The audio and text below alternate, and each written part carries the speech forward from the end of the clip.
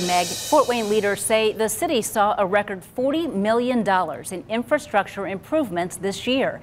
Some of the highlights include 7 neighborhood street projects, 26 concrete alley replacements, over 35 miles of road resurfacing, and 3 bridge projects.